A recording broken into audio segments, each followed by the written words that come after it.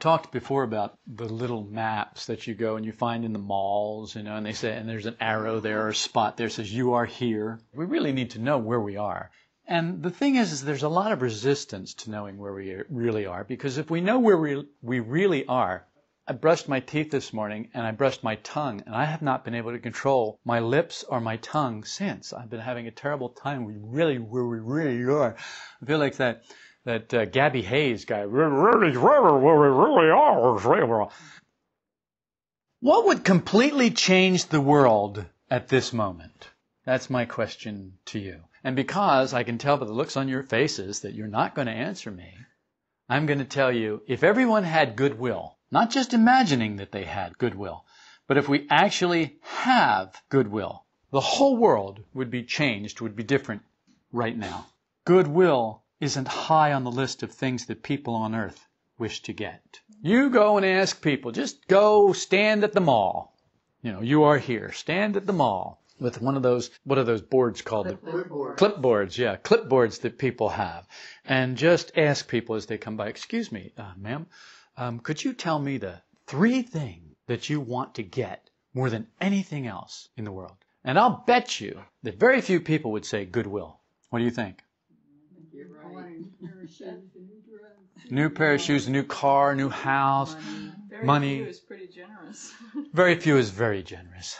But I like to be generous because I can be. And it makes me feel good to be generous. As long as I don't let it get out of hand and start imagining that other people are generous as well, I find that it's not a harmful thing. Other people find it a little more difficult to be generous. Because generosity is a characteristic of a certain state of consciousness. And if you don't have that certain state of consciousness, you can't be generous.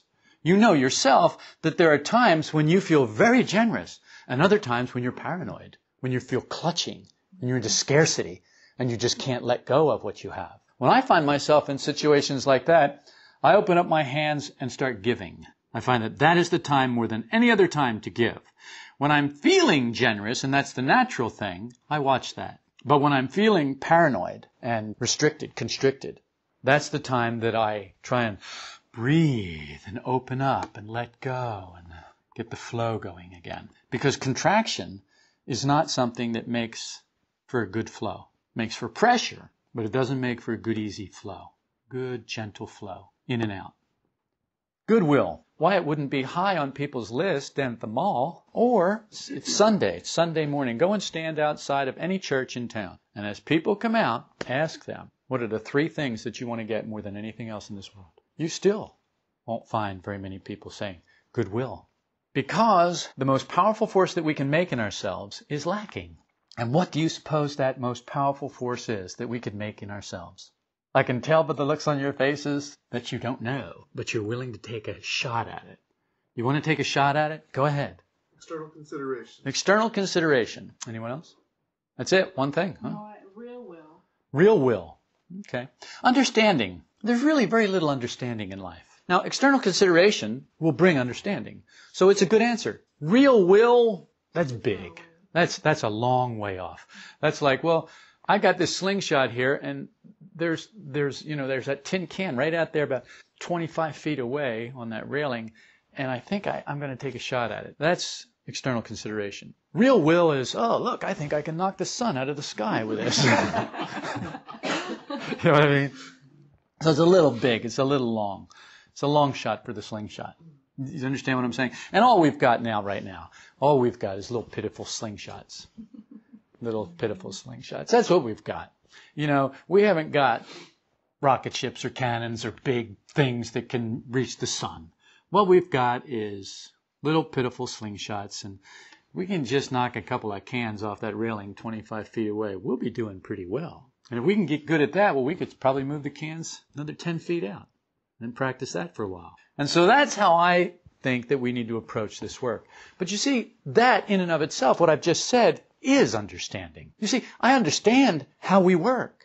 I understand that we've got little pitiful slingshots. I also understand that we don't want little pitiful slingshots. We want high-powered rifles with technical scopes and that just really aim in computer aiming and they measure the velocity of the wind and the direction of the wind and they measure this and they measure that and they make all the adjustments automatically. We want a machine to do it for us, in other words. Always, which is how we got where we are right now. There's very little understanding in life. How can we make understanding in ourselves then? How can we make understanding? You've got a factory. You could make this substance that is so rare, this matter. Understanding is matter. It's a thing. It's a material thing. You can make it inside of yourself. And it's rare. Now, how can we make it? We've got to apply the knowledge and teaching of this work to our present situation, trying to understand why things go as they do. That's how you make understanding. You apply the knowledge of this work. What is this work? This work is the esoteric teachings that have been passed down for thousands and thousands of years, that always, at their core, remain the same. And because of the culture and the time and the language that they come in, they appear to be different. But at their core, they are always the same. Apply that knowledge, that teaching, to your present situation, all the time trying to understand why things go as they do. What is the situation? Most of us need to be told. We can't even see what the situation is. Well, what is the situation? Well, I'm sitting here. Yeah, okay. Yeah, you're sitting here. Why are you sitting here? Sunday? This is what we do on Sunday? This is what I've done for 20 years? Why are you asking me that? Why? Is this a trick question? Because I want to be here. Because I want to see what you're going to say next. It's going to make my head turn around 3 times like The Exorcist, whatever. We're here, just like the little dot at the map, on the map at the mall. You are here. You are here. But we don't know where here is. You are here. So here we are. Let's take a look at where we are. In this place where we are under 48 orders of laws. We are one step from the lowest level in our universe, having 96 orders of laws. We're at the next to the lowest level. You go into these big buildings and there'll be parking level basement, there's lobby, basement, parking level 1, parking level 2, parking level 3, and that's further and further underground. There's parking level 10. We're at parking level 9. So let's look at it that way. That makes it easy. So we're at the next to the lowest place that we can be. We don't like that much. We exist in a world that's far from perfect. Now that we can accept and understand. We look around, we go, yep, that's the truth. It's a world that is far from perfect. We can accept that very easily, and we can understand it pretty easily. We may not understand why it's far from perfect, but we do understand that it's far from perfect because, well, look at it. We understand that, but we don't understand why it's not perfect. We don't understand how it got that way. We don't understand what, if anything, we can do about it. What we fail to understand is that we exist here because we can't exist in a better world as we now are. And that's the big rub. This is not an accident. You're not here by accident, waiting for the van to come, the moving van to come to take you to your real home. This is it. This is it because you can't exist anywhere else. Now, why is it that you can't exist on, say, Venus or Mars or Jupiter or Neptune? Why is that? Yeah, I'm ready. What is that? Our bodies would not be able to. Our bodies wouldn't be able to handle it. We couldn't breathe the atmosphere. Our bodies wouldn't be able to take the temperature changes. Well, why is that? Because that's the way it is. What we are and who we are, we can't exist in another place. We can exist here. And when you think about it, of all the places that we know about in this solar system, this is the only place with such a narrow little spectrum of atmosphere in which we can exist. And even here on this little tiny planet that we call Earth, and it's a very small planet compared to our solar system, compared to our sun, compared to some of the other planets, but compared to our galaxy, compared to the Milky Way, this is not even visible. If you get too far out, this ceases to exist as more than a grain of sand, a speck. But in this little speck upon which we live, there's really a very small part in which we can exist. 2/3 of our speck we can't live in because it's water, and we can't breathe water. Then if we get too far out from our little speck, we can't breathe because the atmosphere gets thinner and thinner and there's less oxygen, and we have to have a certain amount of oxygen in order to live. But if we go too far into our speck, it gets hotter and hotter until finally We toast. We die because our blood boils. Because we have this tiny range, this little sliver temperature range in which we can live. Now, when you think about that, it's like, whoa, that's incredible that we can live at all. Yes, and that's how we got here, the second to the lowest place in the universe. Our average level of being, the kind of people that we are, is such that we couldn't possibly exist in a better world. Ooh, now you've gone from preaching to meddling. See, we take exception to that. What do you mean, the kind of people we are? Just what I said, the kind of people we are. And I don't mean just our bodies. I mean the kind of people we are. There are better worlds under fewer laws and a worse world under more laws. The more laws, the more imprisoned. That's it. This is how it works. The more laws that we are under, the more imprisoned we are. The fewer laws that we are under, the freer we are. Does this make sense? Look at the army. You go into the army. You start as a recruit. You are the lowest of the low. Anybody can tell you what to do. And you have to do it. Then you become private, and then you can tell recruits what to do. So you are under fewer laws, but they're still under the same amount of laws. So like recruits are world 96, but you become a private, and you're world 48. I'm under fewer laws. I could tell that guy what to do. And then you meet a corporal, and he's under fewer laws, so he can tell you what to do. But then there's a sergeant, and he's under fewer laws, and he can tell the corporal and the private and the recruits what to do. And then you have a lieutenant, and he can tell the sergeant, and he can tell the corporal, and he can tell the private, and he can tell the recruits what to do. Then you have a captain. You got the captain then who can tell the lieutenant what to do, who can tell the sergeant what to do, who can tell the corporal what to do, who can tell the private what to do. And so basically right up to the general and right up to finally somebody like the commander-in-chief under fewer and fewer laws. But of course we all know that the commander-in-chief is really under a lot of laws too. In fact, he may actually be under more laws, but he appears to be under fewer laws. But the truth is that he may not be at all. But you get the idea. Fewer laws means more freedom. More laws means we're more imprisoned. From our prison, we can't escape very easily by trying to change our world in an external way. Because if we change our world in an external way, we're still under 48 laws, 48 orders of law. So we haven't really become free at all. We've just changed some of the content in our world. The only way to get to a better place in the universe is through self-change. But we constantly miss the point. No, it's not self-change. We have to make people stop killing each other. We have to make people stop polluting the air. We have to make people stop eating junk food. We have to take guns away from them so they can't shoot each other anymore. We have to protect the children. We have to stop people from smoking. We have to cure cancer. We have to stop AIDS. We have to do all this. Then we'll be free. No, we miss it. We miss the point. Then we won't be free. We miss the point. And I can prove this beyond the shadow of a doubt. For every invention which heals, we invent something which destroys. You take something that we have smallpox under control pretty much on the planet. Certainly, you don't worry about your children getting smallpox. You concern yourself, they got chicken pox, but that's no big deal. But smallpox would be a big deal, wouldn't it? Be a huge deal, wouldn't it? But we've got smallpox. We've got a vaccination for that. So the world's a better place, right? Well, yes, except that now cancer is, what's the cancer rate? It's outrageous. How many people are going to get cancer? 1 in 3? 1 in 3 people? That really makes you wince, doesn't it? But smallpox is eradicated for the most part. Polio, thing of the past. Bubonic plague, thing of the past. I mean, we look at all these things and like the scourges of just a couple hundred years ago are wiped out. But now we have got cell phones that are growing tumors in our heads. We don't know why. Now we've got chaos, electronic chaos, fields of electronic chaos that are scrambling our immune systems. And we don't understand why. And we're the things that used to be, the sun used to be, we'd go out in the sun. Isn't it wonderful to be in the sun? We need sunshine. Everything needs sunshine. Now you go out in the sun, you're like, you better have a lot of sunblock on, or else it's going to toast you and give you what? Skin cancer. For everything that we fix, something else goes south. We don't see this. We fail to see this contradiction because we fail to see we are under laws. We live in a contained world under a definite number of laws.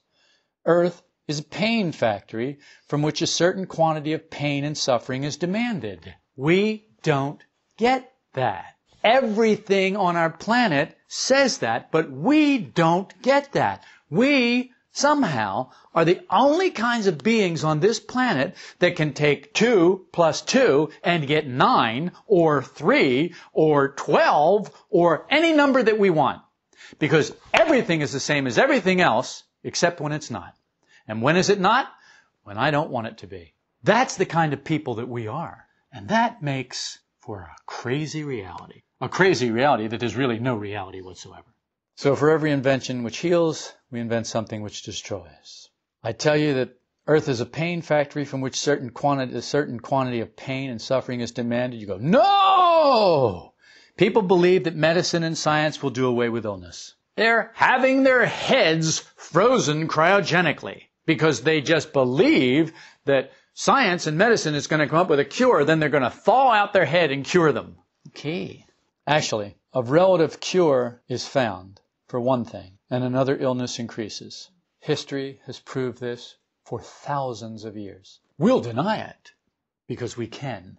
Because we can say, no, 2 plus 2 is not 4. We can do that. And so we will. Won't change anything. So what are the laws? Can you name one of the laws? One of the 48 orders of laws. Can you name one of those laws? The law of accident.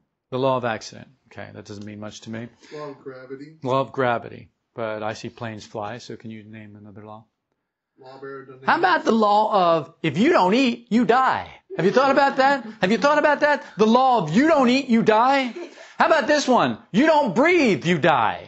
How about those 2 laws? Now those are serious laws, aren't they? And look at all of the things that those laws make you do. Look at what a prison your life is because of those 2 laws. Why do you go to work? Because if you don't eat, you'll die. Why do you do a job that you don't want to do? Why do you go do things that you hate for money? Because if you don't eat, you'll die. Why are you not down at the beach? Why are you not walking on the bottom of the ocean exploring down there? Because if you don't breathe, you'll die. And there are a lot of other laws like that. That if you get too deep underwater, under too much pressure, your blood does funky wonky things. And if you come up and you come up without decompressing, you'll die. What about that? What about G-force on your body? What about having all of the blood pushed and the fluids pushed to a certain point in your body and killing you? What about that? You know, those are all laws that we can't do anything about. We're not even talking about the law of gravity and the law of aerodynamics. And those are laws, yes, that's true. But those are orders of laws. But I'm talking about these basic laws. You don't eat, you die. You don't breathe, you die. Those laws matter more, don't they? A lot more. But you notice how far we are from that? Because we imagine that we're free. We imagine that the laws that we have to deal with are gravity and aerodynamics. No, the laws that you have to deal with are eating and breathing, staying alive. We don't think like that. We take it all for granted. Well, yeah, I got a good job. Everything's fine. Right.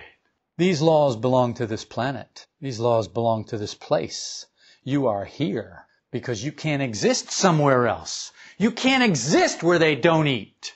You can't exist where they don't have to breathe. So you have to be here. You are imprisoned here. And the only way to get there is to change you. You're not going to get there by changing the world. Oh, we'll feed everybody on the planet. There'll be an abundance of food for everyone. Not on this planet, there won't. Ever. If there's an abundance of food on this planet, I'll tell you who's going to get it. The rats. The bugs. Because we aren't going to be able to get it to where it's supposed to be. Why? Because it costs money. Well, but we want to feed people. Yeah, we do. But we want to feed ourselves first and more. Because that's what kind of people we are. But there are people who are doing things. Yeah. I used to share my lunch once in a while too. And there's something I didn't really like. Wake up. Oh, wait. That's what all esoteric teaching always says. Wake up. Wake up. Wake up. And look at what is going on here. The reality of it, the truth of it, as it is. Not as we would like it to be, not as we imagine it would be, not as it should be, not as it could be, but as it is. We imagine we're free to do as we please, that we can do, that we can alter everything in our favor. We're under the illusion that we're progressing, that the passage of time means we get better.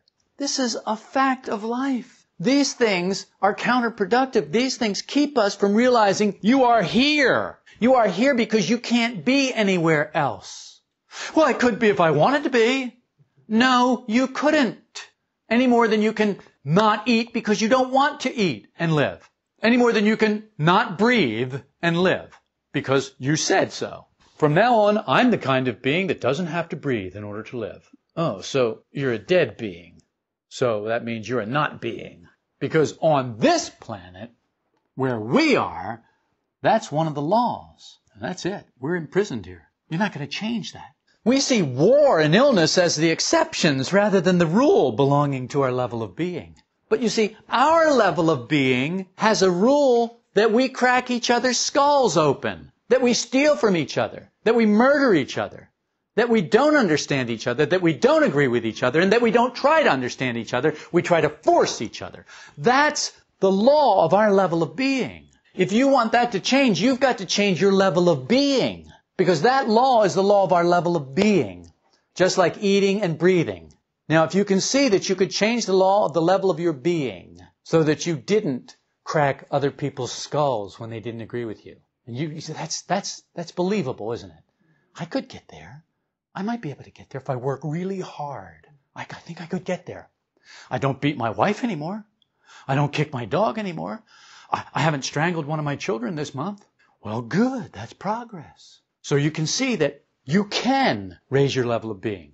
You can be less of a caveman. You can get out of the Jurassic period of your head and of your emotions and get into a more evolved place where you have something that you make inside of yourself that makes this possible. And that's called understanding. Understanding is the key here. This force, this thing that you can make in yourself, understanding, can set you free from this prison. That's what I'm talking about. To escape, we must cease to see changing external conditions as the final solution and begin changing ourselves. Look, I want to change the world too. I want people who are suffering from AIDS to be healed. I want little children who have distended bellies from not eating properly, and who have the flies crawling in their eyes to get a drink, and who have sores all over their bodies. I want those people to be fed too. But that's not going to happen overnight. And it never has, and it never will. And if you eradicate it here, it'll come out over here. And if you eradicate it there, it'll pop up like a sore, like a boil, like a festering thing over here on the planet. Why? Because that is the way this planet is. A certain amount of pain and suffering is demanded of this planet, and we will pay because we are under law. And that law creates pain and suffering. And if you don't see that, you don't have enough understanding. You need to have some more understanding, because understanding will help you to see that. Our relationship to our world must change by beginning to observe ourselves and our world and working on our mechanical reactions to our world. Rather than reacting to everything in the world mechanically, we need to start to see ourselves where we are. You are here. You are here in this world. You are under this many orders of laws, 48 orders of laws. This is the fact about it. It's the way it is. Now, start to relate to your world with that new understanding. Instead of trying to change your world, start to change yourself. If a man remains mechanical, he remains in prison. If he begins to try to awaken, he begins to pass under fewer laws. Period. This is the bottom line of esoteric teachings. If you remain mechanical, if you stay asleep, you are under the same amount of laws. But if you begin to awaken, you are under fewer laws. Let's take it in a very base way. If you're asleep on your bed, people can do things to you, and there's nothing you can do about it. When people put you to sleep in a surgery with anesthesia, they can kill you. There's nothing you can do about it. Isn't that true? Once they put the moving center out, you're done. You're just lying there. They can actually just put a part of your body to sleep while you're awake watching them do it. They call that a local anesthesia. I mean, they have names for this stuff, but we don't know that. We don't think about it. Oh yeah, but that doesn't mean anything. Yes, it does mean something. It means a lot. And if we study these things, we can understand things. And understanding is what can set us free from some laws. And the more we understand, the more free we can become. So understanding is important. Coming under fewer laws is coming under better influences. Waking up from a state of sleep where we're functions of life, serving nature with no inner hope, no inner stability, no inner peace of mind. Look at the law of the jungle. Why do you not live in the jungle? Well, I don't like to be eaten by tigers. I hate it when elephants sit on me. I think it's just awful when boa constrictors make me lunch. squeeze me to death and then make me lunch. I don't mean like make me lunch. I mean make lunch of me. I hate that. So I moved out of the jungle. And not only that, but all the bugs kept biting me. Everything wanted to eat me. So I moved out of there. And I built this fort. Yeah, this fort I call my house. And I kept the animals out. And I put up a fence to keep the animals out. And I did this, and I put up lights to keep the animals away. And then I did this, and you start to see, I start to become aware. I said, I don't want to live like that anymore. I want to be under fewer laws. I'm not under the law of the jungle anymore. Oh, yeah? Well, try driving on the freeway. Well, that's a different matter. That's the law of the asphalt jungle. That's the law of the concrete jungle. That's the law of the twisted metal jungle. And that's a different law? No. No, it's the same law. And it's just as crazy out there. So you're out in Africa in the jungle, and you got lions and tigers and bears, oh my, and cheetahs and jaguars and all these things, and elephants and antelopes and impalas, and you go out on the freeway and you got the same thing as far as I can tell. They even have the same names. And it's just as dangerous, maybe even more dangerous. My guess is more people are killed by cars than are killed by alligators or lions or tigers and bears. What do you think? Yeah. So what have we changed? What have we fixed? Our relationship to our world has to change. The work, the Gospels, esoteric teachings, they all seek to awaken man out of a state of sleep that we're in. Inner change, inner development, inner transformation is possible if we'll work on ourselves in the right way. In the right way. Oh, why does he always have to say that? Because there is a right way. There's a way that works. There's a right way for a clock, for the hands of a clock to go. It's called clockwise. And then we have anti-clockwise or counterclockwise. That's the wrong way for a clock. The right way for a clock is clockwise, from left to right, around the circle, from left to right. That's the right way. Why? Because that's the way we tell time. That's how we've set it up. These esoteric teachings are much the same. There is a right way. You can find that right way. Now, a lot of people won't find the right way. They'll spend their entire lives trying to do it the wrong way, just because nobody's going to tell them what to do. Great. Have at it. Catch you on another life, I guess. The thing is that it's quite definite, and you can become aware of it once you begin to touch it. What? The right way. It is quite definite. You can feel it inside of you. The same way you can feel your ribs. Well, I think most of you can feel your ribs. Under the skin. Or you can feel your cheekbones. Well, you can't see all of that stuff, but you can feel it. Can't you? Okay, you can feel the bones in your fingers, can't you? So you can feel things inside of you that you can't necessarily see. And you can begin to understand that they're there. So you can definitely become aware of this as you begin to touch it. Only then will you generate the force needed to do what you don't want to do. Because what we do is usually mechanical. What we don't want to do, those are the things that we have trouble with. We don't have trouble doing what we want to do. We have trouble doing what we don't want to do. But what we found is that what we want to do is the same thing we've always done. Well, that hasn't got us free, has it? So now somebody comes along and they say, well, you can't do that to get free. You've got to do this. Well, I don't want to do that. Right. But do you want to be free? Well, yes, I want to be free, but I don't want to do that. Now, what you need is the force to do what you don't want to do so that you can get what you say you want, which is to be free. And that's the rub on all this. Make right effort. Become responsible for your daily actions, your inner thoughts, what you say secretly. Ooh, what you say secretly. What does that mean?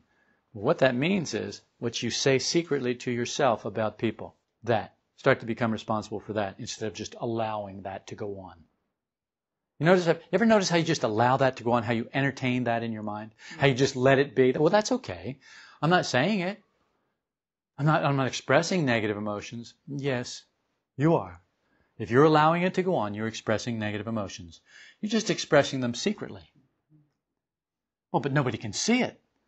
Right. So your pride and vanity stay intact? Is that what you're telling me? Congratulations. That's an accomplishment. As we begin to observe these things, the illusion of our goodwill begins to evaporate. You remember the goodwill that we all think we have? we see the immense task it is to free ourselves from these evil places in our minds and in our feelings. And if you don't know that you have evil places in your mind and in your feelings, then you haven't been observing yourself. Because the things that go on in your mind, if they went on in the world, you would be in prison. The things that go on in your feelings, if they went on in the world, you would be in prison. Actually, the things that go on in your mind and the things that go on in your feelings do go on in the world. And we call them heinous crimes. But we make ourselves better than the people who are doing them by saying we don't do them, we just think about them. And then we lie about that and say we don't even really think about it. But what I'm saying is become responsible for those things, start to see those things, and start to deal with those things there.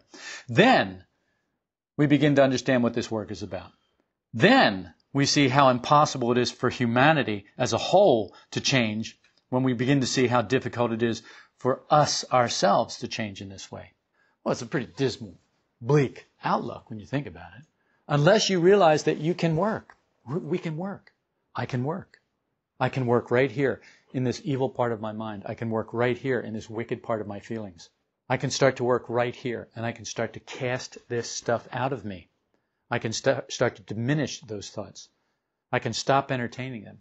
I can start to diminish those feelings by not expressing them, by understanding, by creating in myself through external consideration, that's one way, understanding.